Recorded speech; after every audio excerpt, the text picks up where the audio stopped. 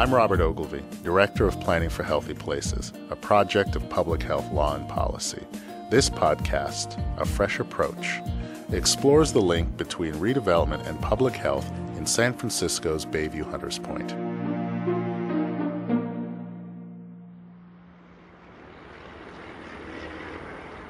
San Francisco's Bayview Hunters Point is a predominantly African-American neighborhood on the southeastern edge of the city. The mostly low-income residents live close to industrial sites in a neighborhood isolated from the rest of the city by major freeways. On top of that, in the Bayview, as in many low-income areas, it can be difficult to find healthy foods. What you have is a situation where you don't have a real full-service grocery store. You've got a lot of liquor stores and bodegas which do not have the kinds of facilities and infrastructure internally to even support the provision of healthy food. Instead of healthy food, there is a proliferation of junk food and liquor. As a result, people in Bayview Hunters Point face high rates of obesity, high blood pressure, and diabetes. Residents say they want healthier food, but they have to go to great lengths to get it. Peggy Dunn spends over an hour taking 2 buses and BART across the Bay to Oakland to shop for groceries. I'm trying to eat more healthier because I'm getting older, because I want to live a long time. For decades, residents have protested to get good quality, fresh foods into local stores. In 1967, neighbors picketed outside the Super Save grocery store, demanding fresh vegetables and lower prices. Ann Berry has been involved in more recent protests at Foods Co., a neighborhood store that residents have long accused of selling spoiled foods. We wanted fresh fruits and vegetables that were just that fresh. We wanted less white bread on the shelves. We wanted more wheat bread. We wanted organic milks, things that were healthy for people. Despite the community's efforts, those things still aren't readily available. San Francisco's redevelopment agency is working to change this. For many years, the agency has tried to convince developers to build a grocery store in the Bayview. But grocery chains have offered a range of explanations about why they can't locate there, says redevelopment agency head Fred Blackwell. Arguments that communities like Bayview Hunters Point can't support a full-service grocery store, that the crime issues are a deterrent to full-service grocery stores, that the footprint that full-service grocery stores need to be successful aren't available in neighborhoods like the Bayview Hunters Point. We heard all those arguments. In order to lure a grocer, Blackwell and his staff had to take on those concerns one by one.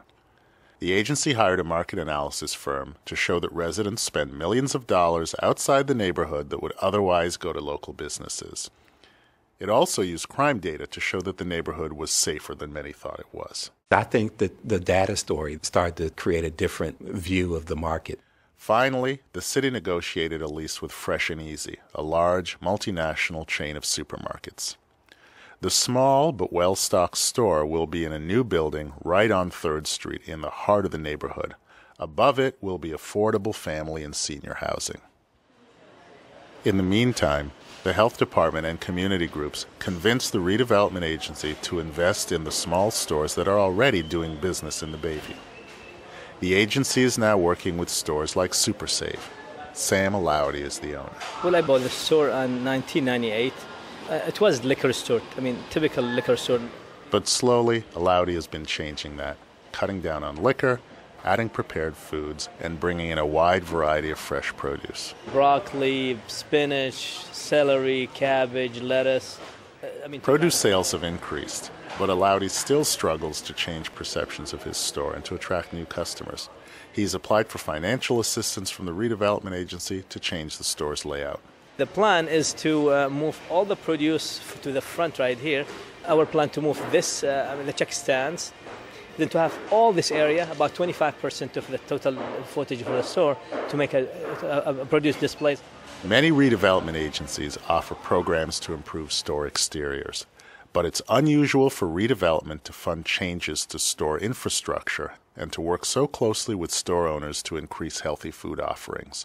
Fred Blackwell. One of the efforts that we have made just to improve Super Save is really working closely with the store owner there, who's been fabulous, to go and visit other places where there are stores with a similar kind of footprint, a similar kind of niche, who've been able to make healthy food access a priority.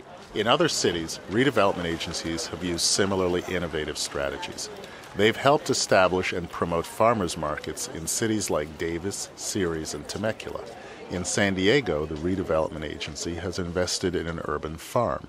Other agencies have played important roles in attracting full-service grocery stores to underserved neighborhoods. Improving access to healthy food is just one way these agencies can work with communities, local business owners, and other government agencies to improve health. Part of what's needed, says Blackwell, is a broader culture shift within redevelopment. Left to our own devices as real estate folks, we'll just get the deal done.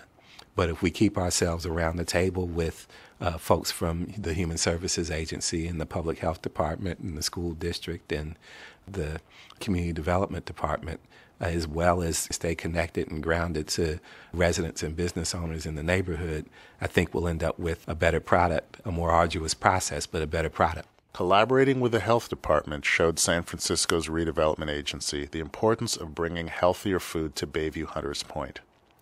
With this focus on improving health, the redevelopment agency is doing what it does best, working with businesses and developers to revitalize the community. For Planning for Healthy Places, I'm Robert Ogilvie. For other podcasts in this series and more information on redevelopment and public health, please visit www.healthyplanning.org.